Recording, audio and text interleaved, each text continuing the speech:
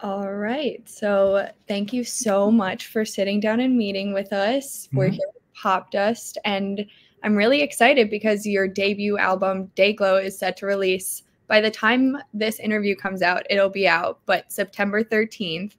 How does this album differ from your previous mixtapes, and what kind of makes it the proper introduction to who you are as an artist?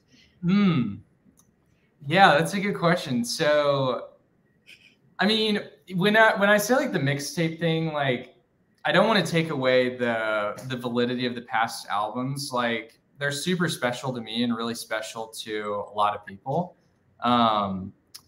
But Fuzzy Brain, like my first record, I made when I was 17 for the most part. And I mean, you might know who you are, but you're not like very like aware of it, if that makes sense. And so with this record, I feel like for the first time, I felt like aware of who I am, and like what I sound like and what I am as an artist. And I just kind of found this new confidence, and it felt like I hadn't really like introduced myself yet. Like each album has been kind of experimental in its own way.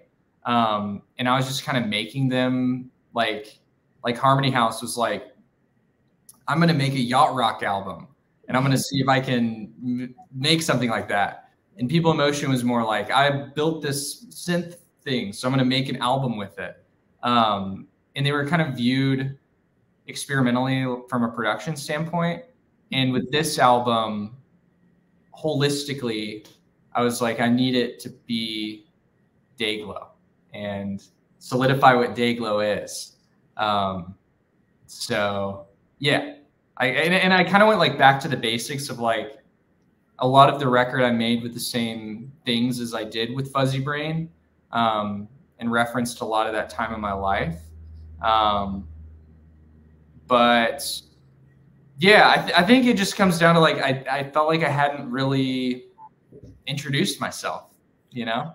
Yeah, 100%. And I feel like, especially because since you started off and you're 17, like you're so young at that point, but you feel like you're so old also at 17, like you feel like you have it figured out and like life sucks. But like you're just like, I've got it figured out, but like what is going on? But now as you get older, like I've definitely realized I had no idea what was going on.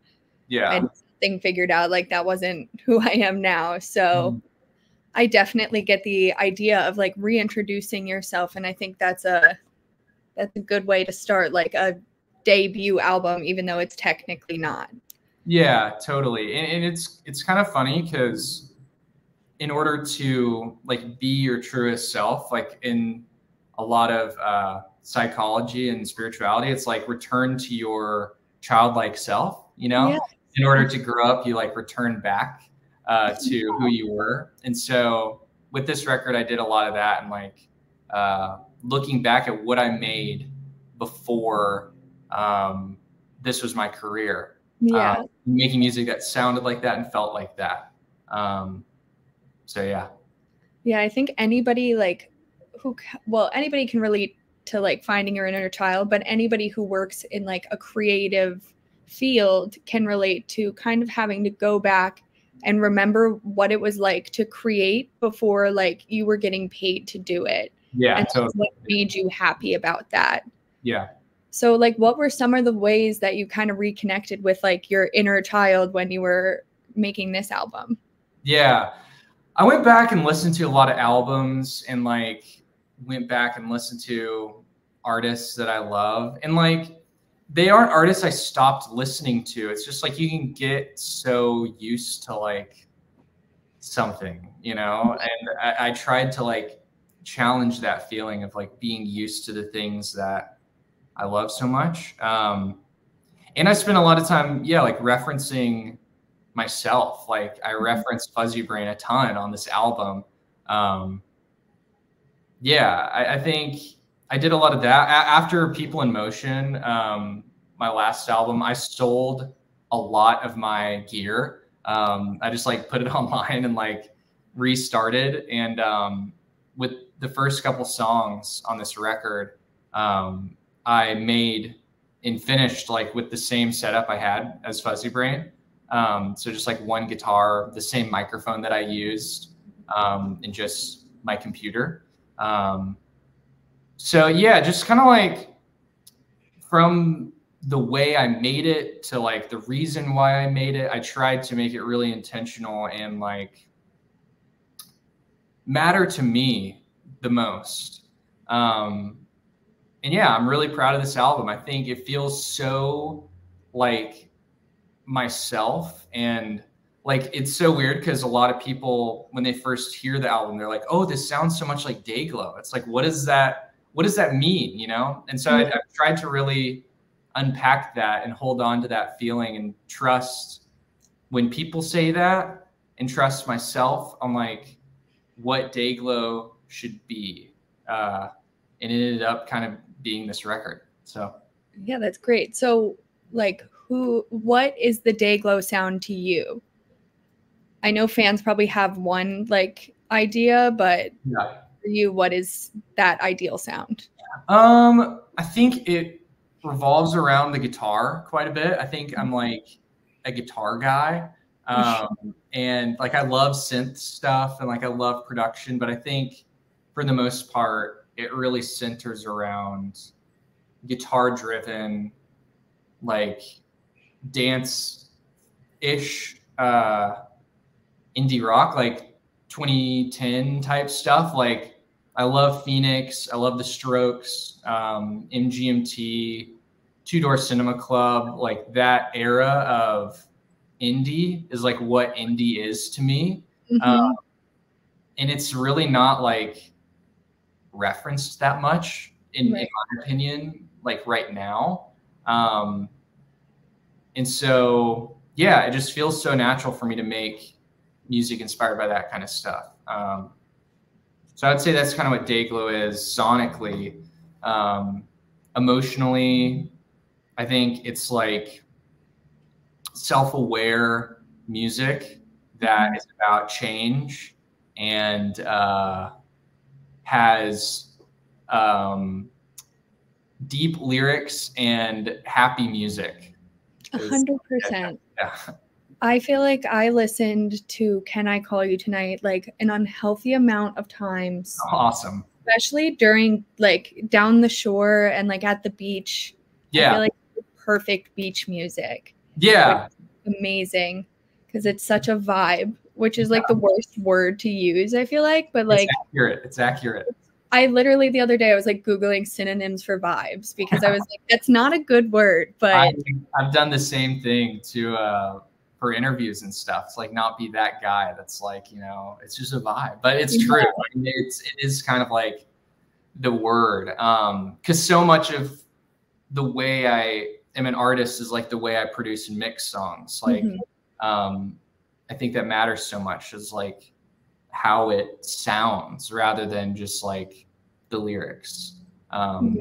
They go hand in hand, but for me, it's like, it's a very musical thing.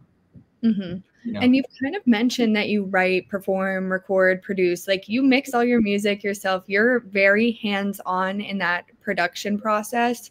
How does that like approach influence the final sound of your tracks?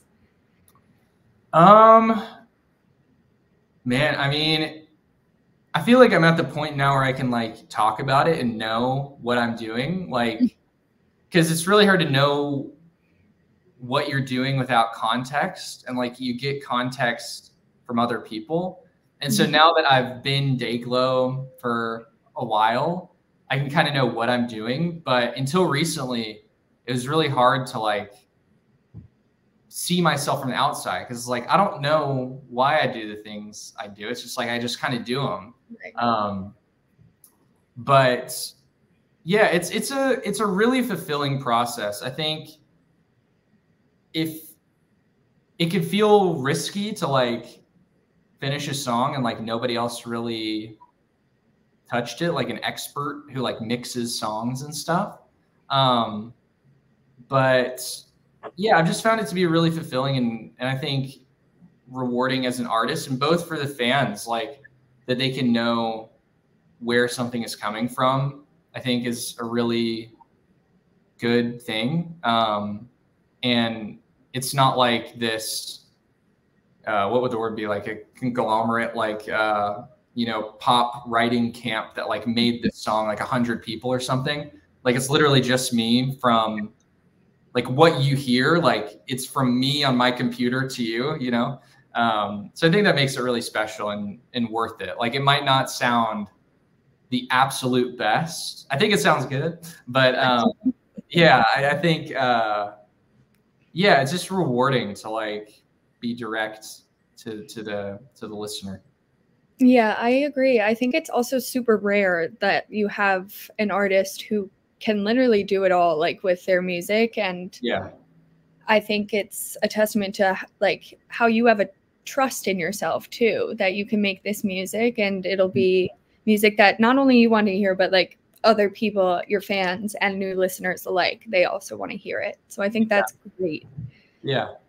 But we've kind of like touched on the 2010s and like how you kind of have that vibrant indie pop sound. What is it about that era of music? Like, is it because of the artists, or like how have you modernized it in your work? Yeah, that's a good question. I mean, I try to carry that same spirit of like, it's so easy to take all these bands and like be like, this is what it was, where they're all very different, like stylistically. Like the Strokes, like we're definitely like, you know, leather jackets. Yeah. They've got the thing. Rock. Julian Casablancas is like rock, but it has this like spirit that I think is the same thing in a lot of ways as like MGMT or something. It's just like an era, and I think the spirit of that era was like kind of weird. Like weirdness was what was cool, and I think stuff was really fun. And yeah, I think I just want to carry that forward as well, where like what is cool can also be like fun. Like I think a lot of times cool is like, or like emotional, can only be categorized as like maybe darker music or like more sad focused. Like that's what tends to be like considered artistic and cool. Where I think artistic can also be really vibrant and like really fun.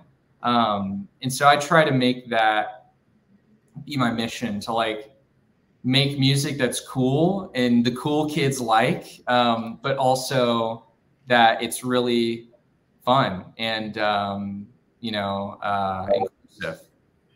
Yeah, well, I feel like going back to Can I Call You Tonight, like that was something the cool kids definitely loved, obviously. Looking back, like how did that track kind of change things for you? And like, did you take any lessons from that, like when creating Dayglow, the album?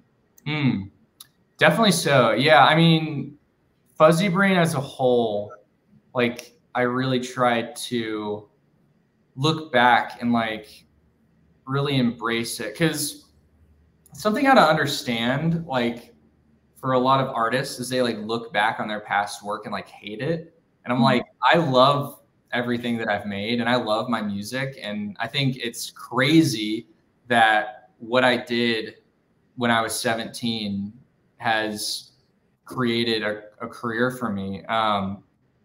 Songs like Can I Call You Tonight, it is really hard though, because you can't put too much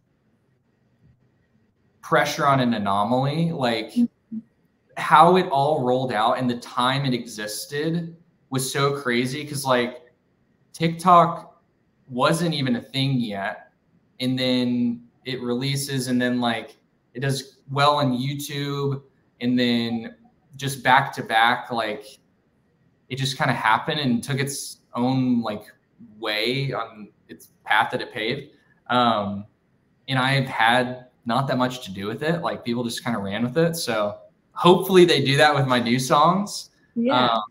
But yeah, I try to just like, from the same spirit of like making the music, channel that. And not like try to make it Can I Call You Tonight like part 2, but just like take the same spirit of where I was when recording it and copy that as well. Does that make sense? Yeah, it definitely does. Kind of, again, connecting to the inner child always. Like, yeah. Going back to that place you were at when you made something so awesome for yourself and for other people. So that's great. And like you have a North American headline tour coming up this fall, which is super exciting. Like, what would you say your favorite part of touring is? Man, I love touring in general. Like, I think it's really what I love to do. Like, I think Dayglow is a very live focused thing, like in person as much as possible. I think it's awesome. My favorite part of touring, I just love like, I love meeting fans. I think it's so crazy how the internet connects people and like how people know about my life and what I do. I love just like dancing with everybody. I think it's so fun to like play fun music and see so many people gather with pretty much the same goal in mind, which is like to have a fun time. And to be leading that, I mean, is so addicting and awesome. So yeah, I love it. I mean, it can be exhausting, but it is just what I love to do. Like, if I could tour forever, I would. So hopefully people keep coming to shows. Yeah. Yeah, no, I think like the best part of a concert, I always say this in interviews and to people like just in general, is that like the sense of unity and community you get in just the room where everybody is just like literally radiating love and energy. Like they are just trying to have a good time, and that's all that matters to them. Like, it's not about what's going on outside of that room it's just you and a bunch of people trying to have a dance party essentially. And seeing like being something that people can like belong to, like seeing friendships be made, like waiting in line and stuff, like that's just so awesome and like necessary now, like that people get together in person and like hang out. It's awesome. So yeah, literally it's the best excuse to hang up and hang out and just like meet people around you. Yeah, I love concerts, and I'm so glad we're back in an era where they're just full-fledged. So as someone who like handles every aspect of your music production, do you do the same thing with tour? Like, do you have all the sets in mind for stuff and whatever you want to like happen in the set list, or is that kind of something you stay a little hands off on?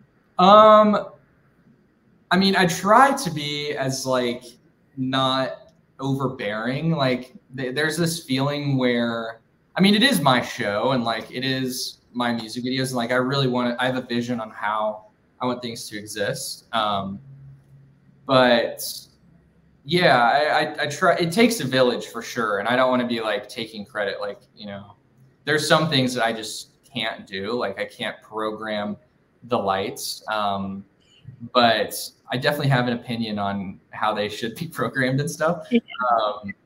And yeah, I'm definitely really involved with the vision on stage production and how things exist. Yeah, I think it's so fun. I see it all holistically, and I think more now than ever, like Gen Z notices every detail of anything. Like you could post a video of yourself talking, and then they'll like notice how you said one word differently, and like everybody's so detail oriented, and so with how you're representing yourself, you know, as a artist, I think every detail really matters and can make it this cool world. So I try to be as specific and detail oriented as possible. Yeah, definitely. I feel like for part of that, we have Taylor Swift to blame, like all of her Easter eggs, and she always has her fans on high alert. Like they have to look into everything. Every little detail means something. So now, like, I feel like it's just trickled down. Like now we're all looking into everything, and like we've got so many video platforms that it's just like, oh, he said this a little bit differently than normal. Like, does he have a new album coming? Or like, so it's definitely hilarious. So when you are going on tour, what are like some essentials for you? Do you have like a specific, like, what do you need on tour? I mean, I'm getting more like, as I get older, I'm becoming more curated of like what I like and like what I like to do and like specific. So I am living in a bus for the next like 3 months for the most part. And you know, originally I might be more like, yeah, I'll just take whatever. Oh yeah, whatever snacks you have, just that's great. But my sleep, I gotta have good sleep, and I have a very sensitive stomach, so like I have to be specific about what I eat and stuff. So I've like bought sheets and like specific sheets, and I've like designed the color palette with the help. My wife's an interior designer, so she like has made the back of the bus. It's going to be awesome, and I can't wait to see it all come together. But I've like tried to make it feel like home as much as possible. And then, yeah, with snacks, I just got to be like careful because, yeah, I don't know. You're just like moving around so much, and you're always in like different circadian rhythms and like all these things that that matter. So I'm very focused on physical and mental health. Yeah, I'm a pretty focused guy about that kind of stuff. Low-key. Yeah, I feel like that's important on tour, especially because you're literally living in a bus. Like, you've got to like stay as healthy as you possibly can, or else it's just gonna. You want to be 100% for the shows. Yeah, feet in the grass. Yeah. It's so sick though that your wife is an interior designer, so that way like she can, I'm sure, transform that space. Yeah. I'm excited to see. We kind of worked together. It was fun to make the room look awesome. So I'm stoked. Does she let you get like a little bit of creative control in terms of the decorating? Totally. Yeah. I mean, I'm an artist, so like we're both artists, and thankfully have really similar style. But yeah, it was fun. I was like her client for this project, so it was awesome. Yeah, that's perfect. And so for the final question of the interview, if you have to pick 3 favorite songs from Dayglow, and I know it's like picking a favorite child, so it's a little hard, but what would they be? Man, like on the new record? Yes. Okay. Let's see. Mindless Creatures, I'll start there.